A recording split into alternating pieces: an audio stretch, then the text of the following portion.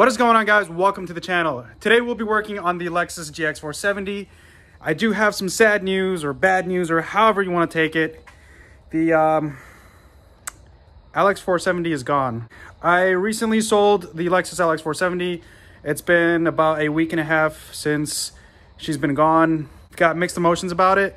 I talked about it briefly in the previous video, but I wanted to make the previous video more focused around the off-roading activities that we were doing out at Bundy Hill. So after I sold the LX470, my brother stumbled upon that beautiful 4Runner that you guys saw in the previous video, and I could probably put a picture of it right here. In a way, it kind of worked out because as soon as the funds became available from the LX470, the 4Runner showed up, and it was like, in a way, it was kind of like a sign, or like it was meant to be. So we picked that up, and after we picked up the 4Runner, my brother decided that he doesn't want the GX470 anymore because obviously he's got too many vehicles, and I probably shouldn't be picking up any more vehicles. But anyways, I basically inherited the GX470 from him, got it super cheap, and I figured to myself, you know, it's pretty cheap. It's a lot more cheap to modify a GX470 versus an LX470 or a L100 series truck or any of those L series Land Cruisers. It can get a little pricey as far as modifications go. And, you know, for something that I'm going to take out off-roading and possibly cut into and whatnot, I would prefer for it to be a bit on the budget side or budget-friendly side. So let's get down and dirty with what's happening today. Let's talk a little bit about the GX470 and what we've done with it recently, or I guess what my brother's done with it recently. He's done a few things to it, and he's not as into YouTube as I am, so a lot of the installs that he did just kind of happened in the background. So let's go ahead, flip this camera, and focus on the GX470. Dozer here wants me to throw his wrecked Frisbee. Dozer, what did you do with it? Any toy that I get for him, he just, you know, demolishes. We can go ahead and throw this for him. Doze, can you sit? Can you speak? Speak. Come on, buddy. Speak. Speak. He can do it. He's just too excited. Speak. Come on. Speak. Good boy. We'll go ahead and toss this. All right, and into the darkness he goes. Hopefully he comes back. Just kidding, he'll come back. There he is. Brought it back. I just get a little weary of this guy because if he sees a critter, he'll go running after it. You know, rabbits are probably his favorite, but he'll go after groundhogs or, you know, anything small that runs away from him. Anyways, the GX470. If you haven't watched the previous videos of us, I don't know, picking it up, or, you know, when I installed the wheels and tires on it, this is a 2003 Lexus GX470. It's got the 4.7 liter V8. So far, what my brother's done to it, it has the Old Man Emu. It's a 2-inch lift on the front, but it looks a little higher than that because the spring or the coil, I guess, that goes around the shock on the front end is the heavy duty spring that's meant for if you wanted to put like a winch or a steel bumper on the front, which, you know, hopefully I plan on doing here in the future. TRD wheels, they're replicas off of eBay. The tires are a, what is this, a 255 75/17. They're basically a takeoff from a Rubicon Wrangler. Now, as far as the back goes, we've got the, I forget what the name is. I think it's like Strutland or something like that. It's the red springs. It's basically the airbag delete. So these come with factory airbag system in the back. That's been deleted. Put those red springs in. It does have rough country shocks that are meant for like a 3 to 5 inch lift. And I know some of you guys are like, oh, you know, why'd you put all these random parts on it? Well, the front end kit, my brother got super cheap off of Marketplace. The rough country shocks are like $100. Why not? And like I said, you know, this is something that's, you know, I'm trying to create a little budget build out of it. Other modifications. All right, so we are still working on the seats. The back seats have been replaced with newer GX470 seats, and I believe I cover a little bit about the whole seating thing in a different video. I think it's the video when I was doing the LX470 wheels, and I could probably put a link in the description down below. We've got this fancy Tesla-looking screen here. I think it's the Phoenix brand, if I can recall. That door, I'm kind of going through a hard time with. The rail on that side, the rail that it's like the guide for the window. As it slides down, for some reason that guide right there broke from the welds down there, and the rail kind of came off and it got all messed up in there, and it eventually fell out, believe it or not. And I've got the rail here in the back somewhere. So I can't, the window will roll down, but the minute I roll it down, it basically comes out of its like rubber gasket guide. And the only way to fix it is pretty much to get a new door, because the rail is pretty much embedded into the metal section of this car. And I'm not like a pro welder or something, but I've got something in my mind that I might try. And when we get to it, I'll make a video of it, hopefully, if that's successful. I do have tint for the front windows that I just ordered, and they are in a box in the front of the house. So I got to get those installed at some point. But the reason I've got the GX470 in between the lift is because, so the main reason for this video, I guess it'll be kind of like two birds with one stone, show you guys operation of the tire machine. Tire machine videos are kind of a hit lately. I don't know why. Well, I guess if you want to learn how to mount tires, go ahead. Anyways, I just picked these up off of Marketplace, and you're probably giving me crap for, why are you buying used tires? Well, I got them for like 150 bucks. Why not?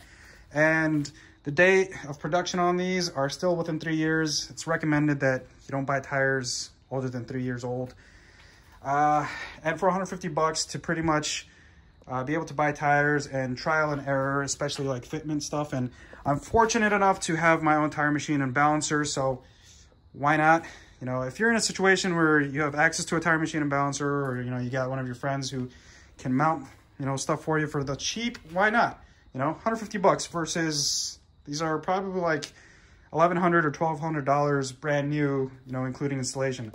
So let's go ahead, get these installed. These are a 285, I should know this by heart. These are a 285/70/17.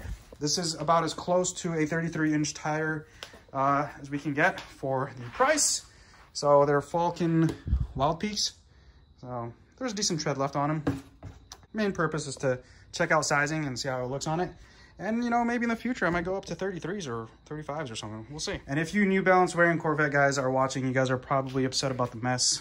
We'll go ahead and clean up a little bit just so we can use the tire machine, and then let's get to work. We got the GX470 up in the air. There is one point that I kind of want to cover, and, you know, hopefully this is helpful information to you if you've got a lift or access to a lift and you plan on putting your GX470 on it. I know it would be helpful information to me if I was doing this for the first time, but that is, you know, your jacking points when getting these cars up on the lift. With my setup, the way I have my arms, I've got the shorter arms on the front right here, and then the longer arms in the back.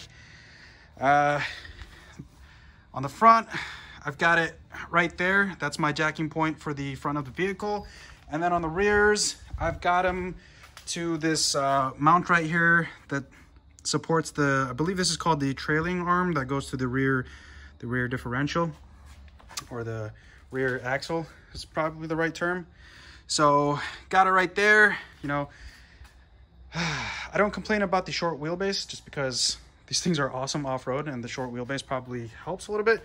But when it comes to jacking these things up, it's kind of awkward, and this is how I've, you know, been able to make it work. If you have any recommendations, please feel free to comment down below and let me know. It'd be great. Hopefully this information kind of helps you. So let's go ahead, get some air out of these tires, and then get to mounting these. All right, guys, so we are down to the last wheel right here. I figured for the last wheel, I guess I'll kind of show you guys how I go about replacing it.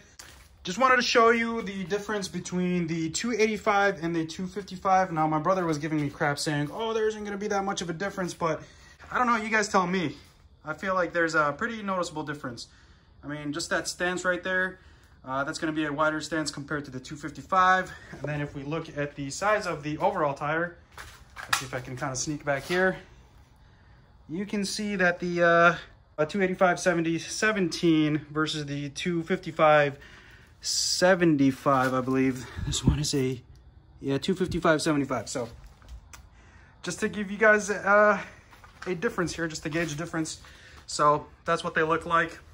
All right, guys. So the first thing you guys want to do is get the little valve core right here out of the valve stem. I think I got that right. So to do that, you need a little valve core removal tool. Just goes inside the valve stem. You grab onto it. It's got these little teeth. grab onto the valve core, and then you spin it out and it'll come out along with a whole bunch of air. So that's kind of like the first thing we did. Oh, here goes my wheel. All right. Now for some reason on these TRD wheels, it is a very tight fit on the back sidewall right here. So I'm gonna kind of go around, and as I'm peeling back the sidewall or breaking the bead, I'm gonna go ahead and spray some sort of lubricant. In my case, I've got Quick Detailer because I'm too lazy to go all the way inside the house and grab some soapy solution. So it'll work for now.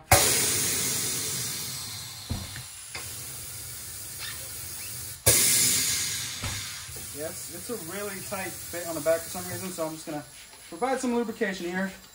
And then I'm just gonna kind of go slowly around and peel it back.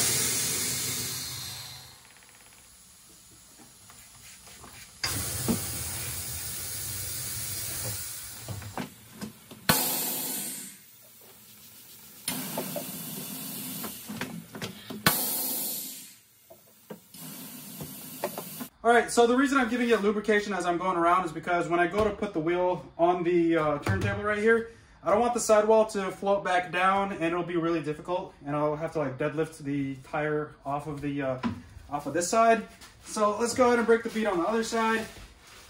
So right now this is the front fascia of the wheel. This is fairly easy. I think 2 pry backs on this side and you should be good to go. Heck, I think we're already good to go. All right, bring this up here. Get the jaws to grab onto it. All right.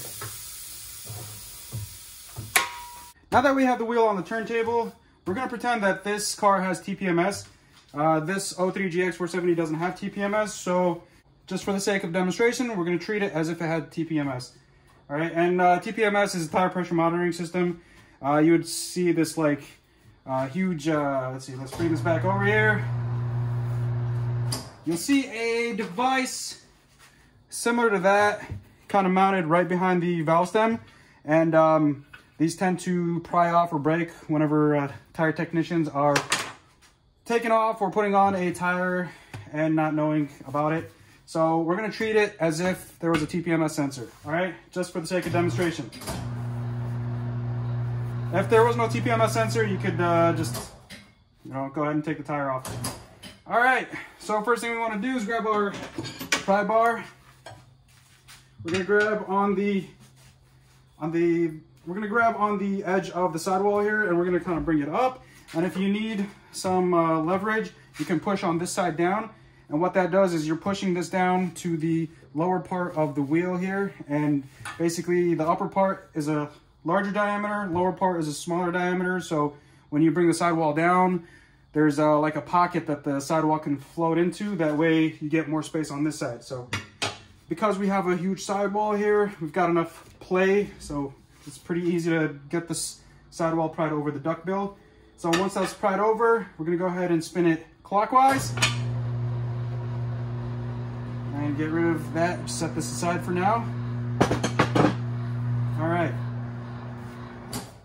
Oh, and by the way, the TPMS sensor, we started it from there, and we're going to start it again from here as well when we're taking the tire off. All right, so the reason for why I did that lubrication is because the tire tends to seat back down on that side, and then it's kind of hard, and you got to sit there working with friction. But now that there's lubrication on the wheel, I should be able to pry this up fairly easily. So what we're going to do is we're going to sneak this in here, right? And then this is usually a better job with 2 people, but you could do it with 1 person. All right, so what we're gonna do is we're gonna bring up the tire. We're gonna pry on the lower sidewall, kind of what we did with the upper sidewall. We're gonna get part of the sidewall over the duckbill, and as soon as we get part of the tire over the duckbill, go ahead and spin it, and it'll pry it right off. All right. It's really not that bad, guys. So here is our new tire. So some things that you want to check for. All right, with the new tire, you want to make sure if it's directional, you want to make sure that the size of this inner diameter matches your wheel. I've had somebody bring a Tahoe to me. Oh God, the way I learned that lesson. somebody brought a Tahoe to me, said he bought all 4 brand new tires, right? I took off all the tires from his wheels, and when I was getting ready to mount the first tire, turns out he had 18s and he ordered 16s. So lesson learned, always check the inner diameter of the tire before you start working on tires. Make sure if it's directional, like if it's if it's supposed to go this way or that way, make sure you keep in mind which side the wheel tire combo is going to go on the vehicle and whatnot. You don't want to mount all, you know, the same direction for both sides. Yeah, if that makes sense. You'll get what I mean. Anyways, if I have to explain that to you, I don't think you should be doing tires. The next point that I want to bring up, you'll probably see a red dot or a yellow dot on the sidewall of the tire, and that basically indicates I believe it is the high point or the low point, I can't remember. But what you want to do is you want to mount the valve stem as close as possible to that red dot, or if you have a yellow dot, as close as possible to the yellow dot. And correct me if I'm wrong. So it's either with the valve stem or against the valve, or on the opposite side of the valve stem if it's red, and then the yellow takes precedence and the yellow will go with the valve stem. But just keep in mind that's what the dots are for on the tires. All right, and one last thing to check for is if the sidewall, you'll see it'll say inside or outside. So sometimes some tires will have a sidewall that's dedicated to go towards the inside of the car, and a sidewall that's going towards the outside of the vehicle, and that it's not just because of, you know, the way the sidewall is created. It's probably due to the tread pattern on the tire. But yeah, I'm gonna go ahead and mount it this way. So let's go ahead and get some tire lube on here. So get some lubrication there. And you can find this at your local automotive store, the tire lube, or you could use dish soap and water. But I did that when I started working on tires, and just save yourself the hassle and get yourself some tire lube. And then there's also a tire lube applicator. There's a tire lube applicator that you can also purchase from the automotive store. Now that I'm ready to mount the tire to the wheel, I'm gonna treat this as if it had a TPMS sensor. We're gonna keep the TPMS sensor at that's like the 8 or 9 o'clock position, if you're looking at it. So I'm gonna go ahead, there's that red dot. All right, I'm gonna go ahead and get this on here like that. Give it some space to get the duckbill over. All right, and then this part is fairly easy. What you're gonna do is just kind of like hold down on it and let the duckbill kind of do its job, and it'll basically just pry itself in. All right, so now to get the second sidewall on, remember, we've got our TPMS sensor at our like 8-ish, 9-ish o'clock position. Then we're gonna get our red dot as close as possible to the valve stem. And what you wanna do is, we wanna get the tire, so this side of the tire is gonna go above the duckbill, like the back piece of this duckbill is gonna go above it. And the front part of this is gonna go underneath this duckbill. So it's going underneath, and let's see if I can get you guys closer, just to give you guys an idea of what that looks like. As we're gonna spin, so we're gonna spin clockwise, I'm gonna go ahead and hold down on this side, right? And what that's gonna do is, remember how I said the lower diameter is smaller than the upper diameter? So we've got that pocket that we can kind of give ourselves some slack on. So by pushing in the sidewall into the lower pocket, we're giving ourselves some leeway on the other side. So that way when we were prying this side on, we're not holding so tight and tearing up the edge over here. All right, so hold down on this side and then just spin it. And then you see as we get over here how it's hugging the wheel, and we need some more play on this side. So this is what we're doing for the sidewall. There we go, and it's on. Now this tire machine does have a bead blaster. However, the design of this wheel, let's see if you guys can see. If you look at the valve stem right here, where it's popping out from, so I'm gonna go ahead and plug the air over here. And what happens when I fill up the air is it's not really going inside the tire. It's basically coming to the outside. So this might be a little loud. You see, it's just coming out this way. right? I mean, you could try holding up on it.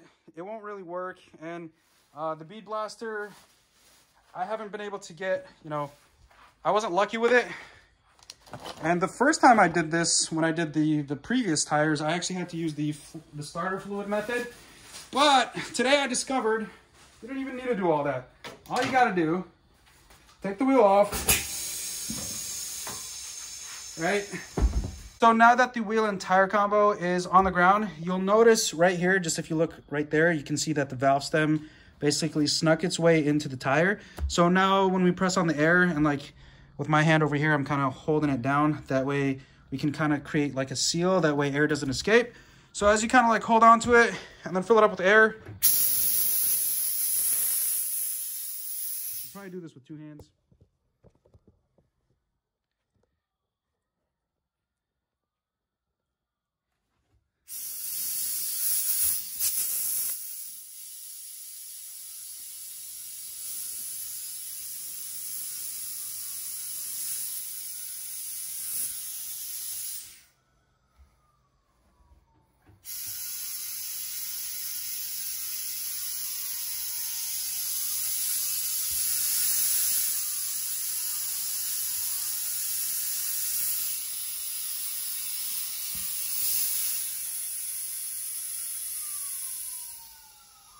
There we go. Took a little bit of playing around, but we managed to get a seal. All right. So we're going to go ahead and fill this up to about 40 PSI, and then I'm going to go ahead wash the inner sidewalls or the inner wheel because it's still covered in mud from when we went off-roading over the weekend.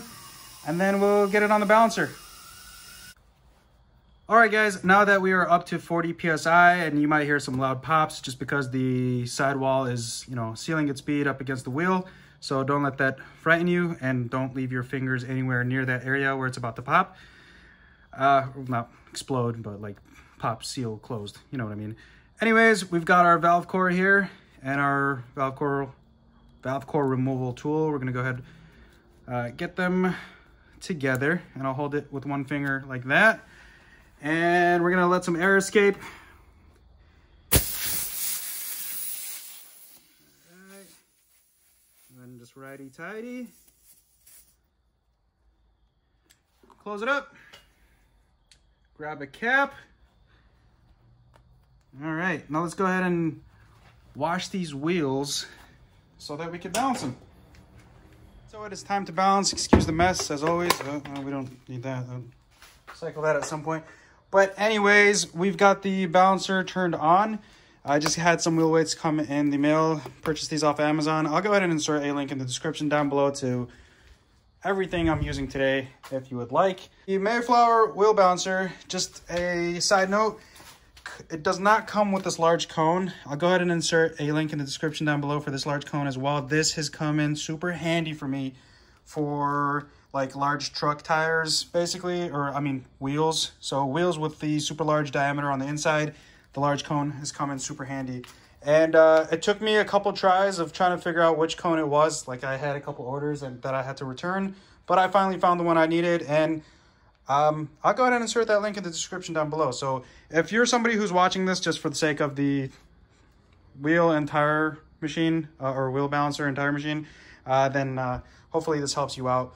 But if you're somebody watching for the sake of the GX470, thank you for watching. I went ahead and got the wheel mounted on the balancer, like yay. Got this part right here comes with the balancer. You just spin it on, and then to take it off, you know, you spin it off, or there's a quick release right here. I've got a separate video on how I use the wheel balancer and whatnot. But for this, let's go ahead and got it turned on. First thing we want to do is take our little measurement device right here, and if you look over there, it looks like it's 75, 70. Let's see. You want to put this on the lip right there, like that. All right, so that is about 75, 76, 77, 78. Let's call it 78. So over here, where it says distance to the wheel, I'm gonna go ahead and set that to 78. All right. And now we need the width of the wheel. So we're gonna take our caliper right here. I already know the measurement, but we're gonna set one on this side right here, and then one on this outer lip right here, just the fascia. And take that measurement. It is 10, so we're gonna go ahead and set that to 10, and then the diameter of the wheel is a 17, so let's go ahead and set this to 17. And then I personally like to use this setting, and I have a video where I go over the settings and whatnot, and yeah, you can just watch that. All right, and then I prefer to use ounces as my unit. Go ahead and start it. Yeah, you want to probably stand away from it, especially if it's like wet and got a whole bunch of debris on it.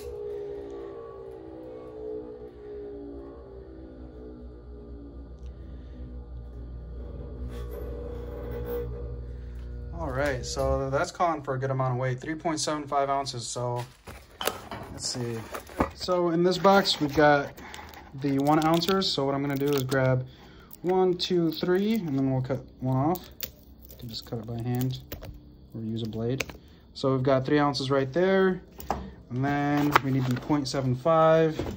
Now you could get these in different increments. You could get them in quarter ounce, half ounce, full ounce. Actually, let's not open this one yet. This one is, what are these? These are the half ounces. All right, so I have some half ounces right here. So we're gonna take one of these, just cut it off by hand, set that aside there. And then to make that 0.75, we'll add a 1/4. So that is 3.5, 1/4 makes 3.75 ounces. All right, and the way this works,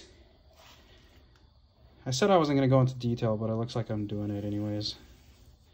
I've got another video where I kind of go over the wheel balancer. All right, so once we hit that line, now this machine doesn't have a fancy laser. Usually some fancy machines like a snap-on machine or something will have a fancy laser that kind of guides you where to put it. So now that we're at the center, what we want to do is the top center right here of the wheel, that is where we're going to put the weights. One way that I like to do this is, you know, this will be right there, kind of put my finger on it as an indicator, and then as I come all the way around, usually what I like to do is like make a little mark kind of thing. All right, and over here is where I'm going to put my 3.75 ounces. All right, so I've got my 3.75 ounces on there, and just a side note, if you've got a tire that's like greasy, or you know, sticky weights might not be the best option for you. I prefer sticky weights. I like the sticky weights. Another thing that I like to keep on handy sometimes is some brake clean. So what this will do, will get rid of whatever grease is on there so that the sticky weights can actually stick. And if you're somebody who's taking your wheels and tires to a tire machine or to a tire guy and they're super dirty on the inside, if you really want to piss them off, go ahead and do that. But yeah, let's go ahead and finish this up. Probably give it a little rolling start. Start it again. Hopefully that increment should be lower than last time.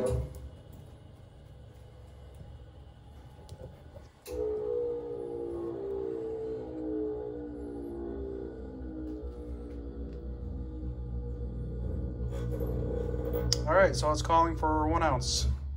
So that is a good sign. So we'll spin this till it reaches, oh, missed it by a hair right there. So right here, we'll put our indicator right there. That's the top center. Hold on to it. All right, so it looks like I need to put a 1 ounce right in front of those.